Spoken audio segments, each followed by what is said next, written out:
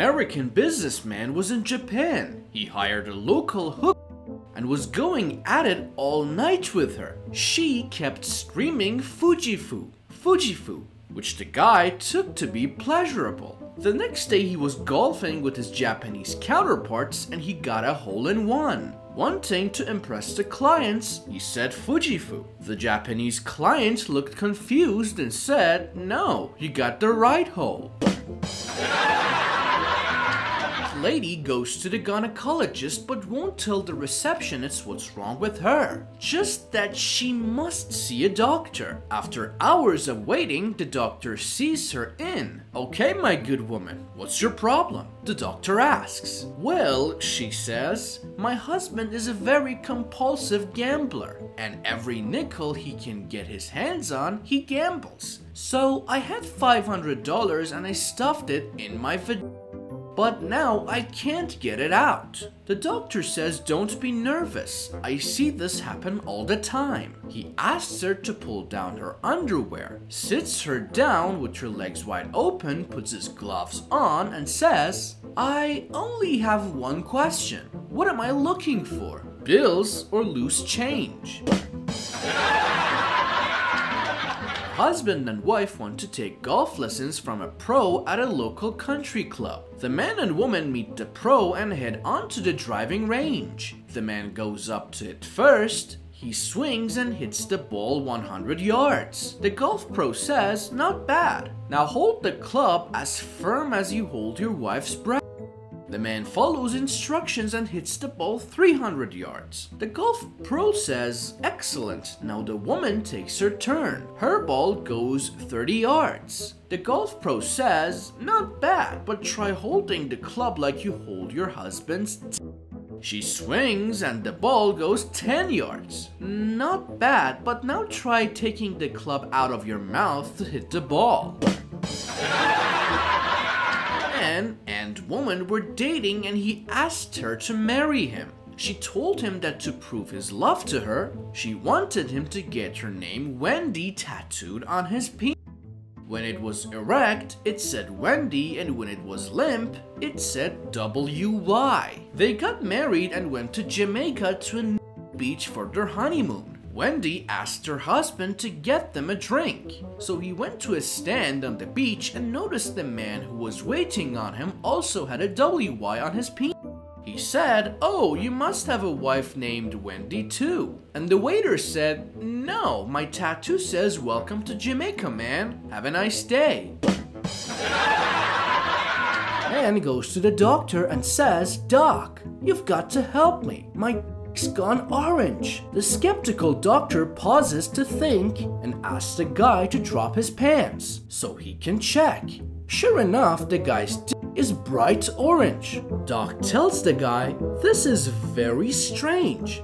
Sometimes things like this are caused by a lot of stress in a person's life." Probing as to the causes of possible stress, the doctor asked the guy, "How are things going at work?" The guy responds that he was fired about 6 weeks ago, and the doctor tells him that this must be the cause of the stress. The guy responds, "No, the boss was a bastard. I had to work 20 to 30 hours of overtime every week, and I had no say in anything that was happening.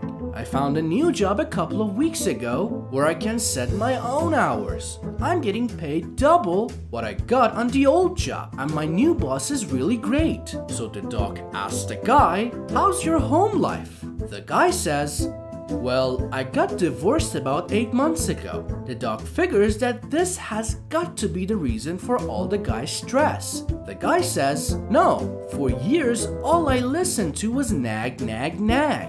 God, am I glad to be rid of that old bitch." So the doctor takes a few minutes to think a little longer. He inquires, "Do you have any hobbies or a social life?" The guy replies, "No, not really. Most nights I sit at home, watch porn films, and eat cheese puffs." Couple were having trouble conceiving a child, so they went to a doctor. He examined them and concluded that the problem was one of insufficient penetration. He suggested to the man that they try the rear entry position. The man said, "What is that?" The doctor replied, "Just watch the dogs and do like they do." The man said, "My wife is very shy and she won't do that." The doctor replied, "Try giving her a glass of wine or two and she will lose all inhibition." Some while later, the doctor met the man pushing a stroller. "I see it worked," the doctor said. "Yes, it did, doc. But now the problem is my wife is an alcoholic." "How did that happen?" the doctor asked. "Well, every time we did it, it took 7 or 8 drinks just to get her out into the front garden."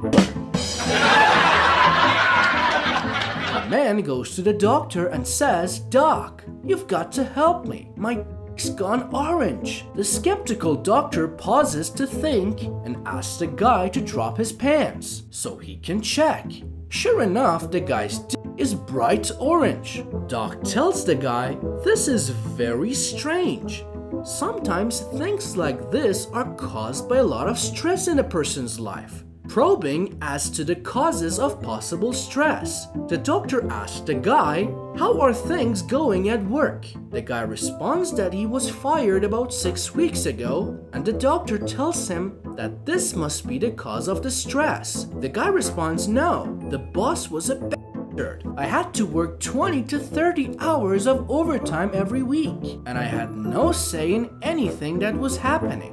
I found a new job a couple of weeks ago where I can set my own hours. I'm getting paid double what I got on the old job, and my new boss is really great." So the doc asks the guy, "How's your home life?" The guy says, "Well, I got divorced about 8 months ago." The doc figures that this has got to be the reason for all the guy's stress. The guy says, "No, for years all I listened to was nag, nag, nag. God, am I glad to be rid of that old bitch." So the doctor takes a few minutes to think a little longer. He inquires, "Do you have any hobbies or a social life?" The guy replies, "No, not really. Most nights I sit at home, watch porno films, and eat cheese puffs." Couple were having trouble conceiving a child, so they went to a doctor. He examined them and concluded that the problem was one of insufficient penetration. He suggested to the man that they try the rear entry position. The man said, "What is that?" The doctor replied, "Just watch the dogs and do like they do." The man said, "My wife is very shy and she won't do that." The doctor replied, "Try giving her a glass of wine or two and she will lose all inhibition." Some while later, the doctor met the man pushing a stroller. "I see it worked," the doctor said. "Yes, it did, doc. But now the problem is my wife is an alcoholic." "How did that happen?" the doctor asked. "Well, every time we did it, it took 7 or 8 drinks just to get her out into the front garden." It's a beautiful warm spring day, and a man and his wife are at the zoo. She's wearing a cute, loose-fitting, sleeveless pink spring dress with straps. As they walk through the ape exhibit and pass in front of a very large gorilla, the gorilla goes ape. He jumps up on the bars, holding on the one hand and 2 feet, grunting and pounding his chest with the free hand. He's obviously excited at the pretty lady in the wavy dress. The husband notices his excitement and suggests that his wife tease the poor fellow. The husband suggests she pucker her lips, wiggle her bottom, and play along. She does, and Mr. Gorilla gets even more excited, making noises that would wake the dead. Then the husband suggests that she let one of her straps fall. She does, and Mr. Gorilla is just about to tear the bars down. "Now try lifting your dress up your thighs," the husband says. This drives the gorilla absolutely crazy. Suddenly the husband grabs his wife by the hair, rips open the door to the cage, slings her in with the gorilla and says, "Now tell him you have a headache." man wakes up one morning with the worst hangover and no recollection of the night before. Slowly opening his eyes, he sees a bottle of aspirin and a glass of water on the bedside table. He looks around the room to find his clothes neatly folded on the dresser with a clean shirt on top. The bedroom is immaculate. On the bedside table is a note that says, "Darling, your breakfast is in the kitchen. I love you." Downstairs, he finds his favorite cereal, croissants, fresh OJ, and freshly brewed coffee waiting for him, along with the morning paper and his 15-year-old son who is finishing his own breakfast. "Tell me, son," he asks, "what happened last night?" "Well," says the boy, "you came home so drunk you didn't even know your own name. You nearly broke the door down. Then you were sick in the hallway. Then you knocked the furniture over, and when mom tried to calm you down, you thought she was the police. So you gave her a black eye." "Christ," says the man, "then how come my clothes are all folded? The house is tidy and my breakfast is ready. When mom dragged you into the bedroom and tried to get your pants off to put you into bed, you shouted at her, 'Get your filthy hands off of me, you whore. I'm married.'"